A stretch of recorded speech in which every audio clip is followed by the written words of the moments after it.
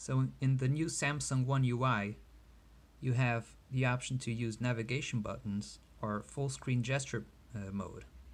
In this mode you can use the recent screen like this, or use the home screen like this, or even use the back button like this. But wouldn't it be cool if you could use this only in certain apps? So with Tasker you can do this.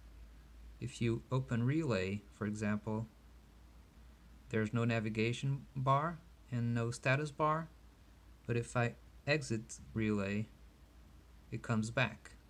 So in all apps you have this, but in apps that you want to experience in full screen, you can still have the gestures and make it all full screen.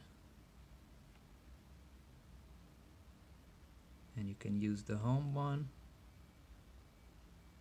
and you can use the back one.